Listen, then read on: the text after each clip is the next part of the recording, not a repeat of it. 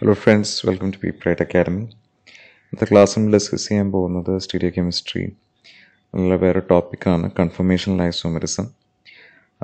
Conformational isomerism definition they have the same molecular formula, but they differ only in the terms of the angle about the rotation about a carbon-carbon sigma bond.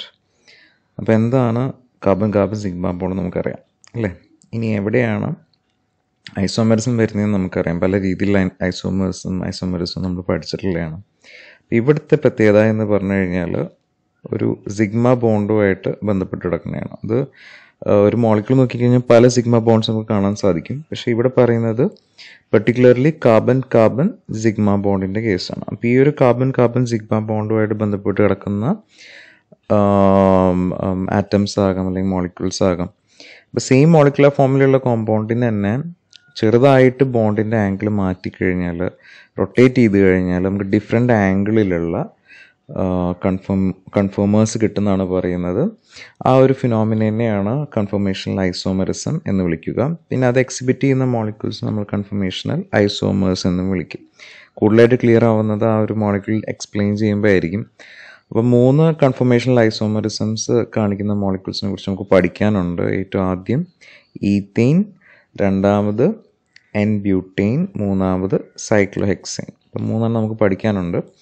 അപ്പോൾ ഇന്നത്തെ ക്ലാസ്സിൽ നമ്മൾ discuss ചെയ്യാൻ പോകുന്നത് ഈതെയ്ൻ ആണ്. ഇതിൽ ഏറ്റവും സിമ്പിളായിട്ടുള്ളതാണ് ഈതെയ്ൻ എന്ന് പറഞ്ഞു കഴിഞ്ഞാൽ നമുക്ക് നോക്കാം ഈതെയ്ൻ എന്താ പറയണതെന്നുള്ളത്. ഓക്കെ, പിന്നെ അത് കഴിഞ്ഞിട്ട് എൻ-ബ്യൂട്ടെയ്ൻ ആൻഡ് സൈക്ലോഹെക്സെയ്ൻ. ഇന്നത്തെ ക്ലാസ്സിൽ നമ്മൾ ഈതെയ്ൻ മാത്രം ഡിസ്കസ് ചെയ്യാം. അപ്പോൾ ഈതെയ്ൻ എന്താ നമുക്ക് എല്ലാവർക്കും അറിയാം, മോളിക്കുലർ ഫോർമുല അറിയാം അല്ലെ? CH3CH3 ആണ് മോളിക്കുലർ ഫോർമുല ഓഫ് ദി ഈതെയ്ൻ. അപ്പോൾ ഇതിനെ നമ്മൾ 2D ആയിട്ട് വരയ്ക്കുകയാണെങ്കിൽ എങ്ങനെയിരിക്കും ഇതിൻ്റെ സ്ട്രക്ചറൽ ഫോർമുല? നടുവിൽ കാർബൺ, അതിലൂടെ അറ്റാച്ച് ചെയ്ത് കിടക്കുന്ന ഹൈഡ്രജൻ അല്ലേ? ഓരോ കാർബണിലും 3 ഹൈഡ്രജൻ വീതം അറ്റാച്ച് ചെയ്ത് കിടപ്പുണ്ടാവും. പിന്നെ ഇതിനെയാണ് നമ്മൾ 2D വ്യൂ എന്ന് വിളിക്കുക. പക്ഷേ ഇത് നേരെ തിരിയും. നമുക്ക് വേണമെങ്കിൽ 3D അറേഞ്ച്മെൻ്റ് ആയിട്ട് കാണാൻ സാധിക്കും. 3D അറേഞ്ച്മെൻറ്റിലോട്ട് നമ്മൾ മാറ്റുമ്പോൾ അതിൽ നമുക്ക് ഈ കാണിച്ചിരിക്കുന്നതാണ് 3D അറേഞ്ച്മെൻറ്റ്. അപ്പോൾ നടുവിലായിട്ട് നമ്മുടെ 2 രീതിയിൽ നമുക്ക് കാർബൺ അറേഞ്ച് ചെയ്തിട്ടുണ്ട് അല്ലേ? ഇപ്പോൾ C2H6 ആണ് മോളിക്കുലർ ഫോർമുല. അപ്പോൾ നമുക്ക് ഈ രീതിയിലും ഇതിനെ വരയ്ക്കാം 3 ഡയമെൻഷനിലായിട്ട് കാണുന്ന സമയത്ത്. അപ്പം കാർബൺ 2 രീതിയിലുണ്ട് അല്ലേ? ഫ്രണ്ടിലൊരു കാർബൺ ഉണ്ടാവും, ബാക്കിലൊരു കാർബൺ ഉണ്ടാവും, അതിൽ തന്നെ 3 ഹൈഡ്രജൻസ് അറ്റാച്ച് ചെയ്ത് കിടക്കുന്നുണ്ട്. ഇവിടെ നോക്കിക്കഴിഞ്ഞാൽ ഇതിൻ്റെ അറേഞ്ച്മെൻറ്റ് 3 ഡയമെൻഷണൽ അറേഞ്ച്മെൻറ്റ് വരാൻ നേരത്ത് ഇതിന് പല പോസിബിലിറ്റീസ് ഉണ്ട് ഈത്തേന്. അതിനെയാണ് നമ്മൾ കൺഫർമേഷൻസ് എന്ന് വിളിക്കുന്നത്. അത് മെയിനായിട്ട് ഈ കാർബൺ ഹൈഡ്രജൻ അല്ലെങ്കിൽ ഒരു ഹൈഡ്രജൻ്റെ പുറകിൽ മറ്റേ ഹൈഡ്രജൻ എങ്ങനെയാണ് പ്ലേസ് ചെയ്യുന്നത് അതിനനുസരിച്ചിരിക്കും. ഇപ്പോൾ 2 രീതിയിൽ നമുക്ക് പ്ലേസ് ചെയ്യാം. ഒന്നില്ലെങ്കിൽ ഒരു ഹൈഡ്രജൻ്റെ CH ബോണ്ടിൻ്റെ ഡയറക്റ്റ് പുറകിലായിട്ട് മറ്റേയാൾ വരാം, അല്ലെങ്കിൽ അതിൽ ജസ്റ്റ് ഒരു ആംഗിൾ വ്യത്യാസം ഉണ്ടാവും അല്ലേ? ചെറിയൊരു ആംഗിൾ വ്യത്യാസമായിട്ട് നമുക്കതിനെ പ്ലേസ് ചെയ്യാൻ സാധിക്കും. അപ്പോൾ ഇങ്ങനെയൊക്കെ വെക്കുന്നത് കൊണ്ട് എന്താണ് പ്രയോജനം എന്ന് വെച്ചാൽ മോളിക്യൂളിൻ്റെ എനർജിയിലും അതിൻ്റെ സ്റ്റെബിലിറ്റിയിലും എല്ലാം വ്യത്യാസങ്ങൾ വരും.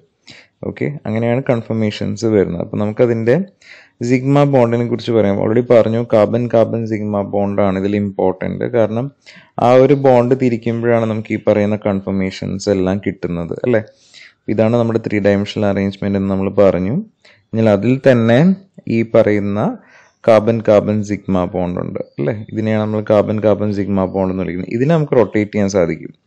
അങ്ങനെ റൊട്ടേറ്റ് ചെയ്യുമ്പോൾ എന്താ പറ്റുക? അതിനനുസരിച്ച് ഈ ഹൈഡ്രജൻ്റെ പൊസിഷൻ മാറുകയും ചെയ്യും. ഒരു സ്ഥലത്ത് നിൽക്കുന്ന ഹൈഡ്രജൻ വേറൊരു സ്ഥലത്തേക്ക് മാറും. അങ്ങനെ മാറുമ്പോൾ ബാക്കിലുള്ള ഹൈഡ്രജനുമായിട്ട് അതിൻ്റെ ആംഗിളിൽ വ്യത്യാസം വരും. അപ്പോൾ ഇത്രയും കാര്യങ്ങളാണ് നടക്കുന്നത്.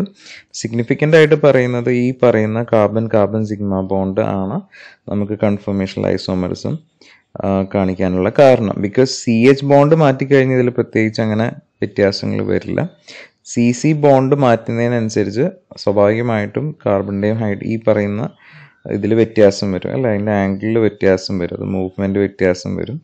സ്വാഭാവികമായിട്ടും ബാക്കിൽ വെച്ചിട്ട് കമ്പയർ ചെയ്യുമ്പോൾ ഫ്രണ്ടിലെ കാർബൺ ആൻഡ് ഹൈഡ്രജൻ്റെ പൊസിഷൻ മാറിക്കൊണ്ടിരിക്കും. അപ്പോൾ അത് മാറണമെന്നുണ്ടെങ്കിൽ നമ്മൾ എന്താ ചെയ്യേണ്ടത്? ഈ കാണിച്ചിരിക്കുന്ന കാർബൺ സിംഗിൾ ബോണ്ടിനെയാണ് റൊട്ടേറ്റ് ചെയ്തുകൊണ്ടിരിക്കേണ്ടത്. അന്നേരമാണ് നമുക്ക് ഈ പോസിബിലിറ്റി വരാൻ പോകുന്നത് അല്ലേ? അപ്പോൾ out of the 7 sigma bond present in methane, അതായത് C6H6, അതിൽ കാർബൺ സിഗ്ബ് ബോണ്ട് തിരിച്ചാൽ മാത്രമേ നമുക്ക് ഈ പറയുന്ന കൺഫർമേഷണൽ ഐസോമേഴ്സ് കിട്ടുള്ളൂ. ഓക്കെ, അപ്പോൾ അതാണ് അതിലുള്ള സിഗ്നിഫിക്കൻ്റ് ആയിട്ടുള്ള ബോണ്ട് എന്ന് പറഞ്ഞാൽ. ഇതിവിടെ പറഞ്ഞിട്ടുണ്ട്, although there are 7 sigma bonds, only carbon sigma bond തിരിച്ചാൽ മാത്രമേ നമുക്ക് കൺഫർമേഷണൽ ഐസോമറിസം കിട്ടുള്ളൂ അല്ലേ. അപ്പോൾ നമുക്കിവിടെ നോക്കാം. ഇതിനെ പല രീതിയിൽ റെപ്രസെൻ്റ് ചെയ്യുന്നുണ്ട്.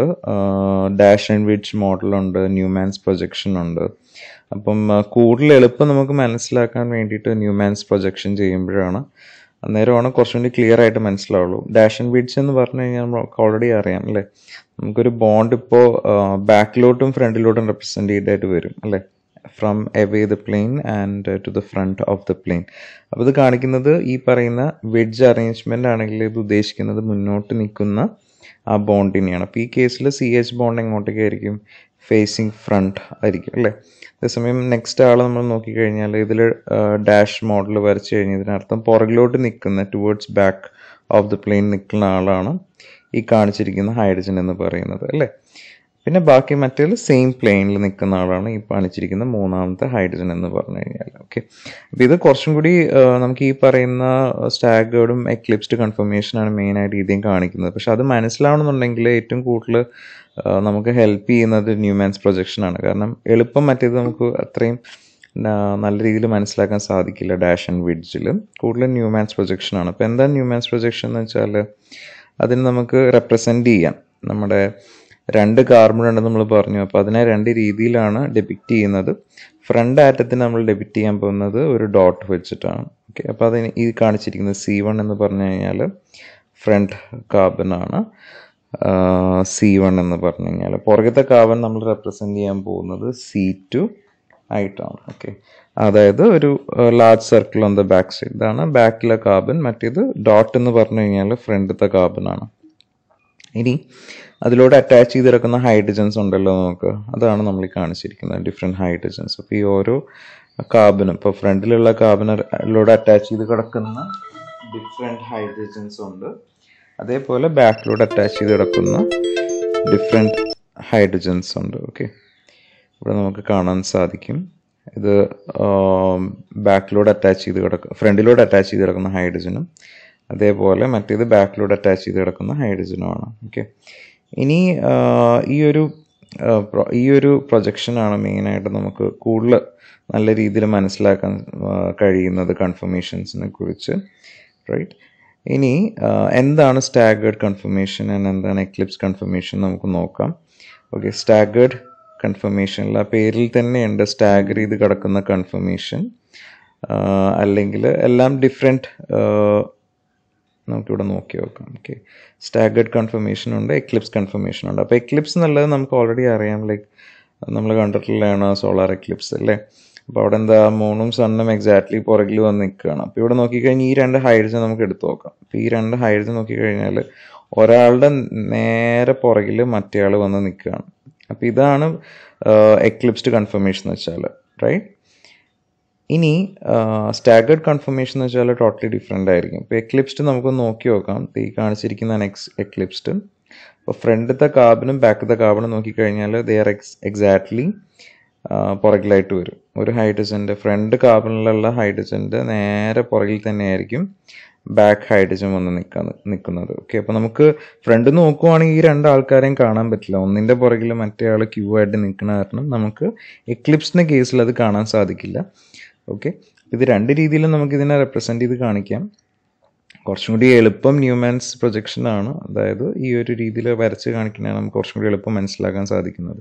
ഇനി എന്താണ് സ്റ്റാഗേർഡ് അറേഞ്ച്മെൻറ്റ് എന്ന് വെച്ചാൽ, സ്റ്റാഗേർഡ് എന്ന് വെച്ചാൽ ഈ 2 ഹൈഡ്രജൻ എക്സാക്ട്ലി സെയിം ആണോ അല്ല. അപ്പോൾ ഇതാണ് ഫ്രണ്ട് ഹൈഡ്രജൻ എന്ന് പറഞ്ഞു കഴിഞ്ഞാൽ ഈ കാണിച്ചിരിക്കുന്നതായിരിക്കും ബാക്ക് ഹൈഡ്രജൻ. ഓക്കെ, അതായത് അതിനിടയിലുള്ള ആംഗിൾ വിൽ ബി മാക്സിമം.